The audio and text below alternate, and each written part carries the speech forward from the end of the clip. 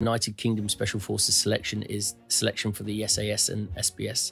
Special Air Service, which is the Army Special Forces, and the Special Boat Service, which is the Navy Special Forces. So this is like another level up from the... Yeah, this is...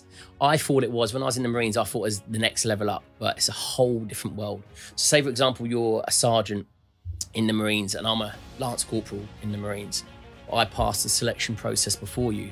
I'm then senior to you. Okay. Because your rank gets stripped right back down to trooper.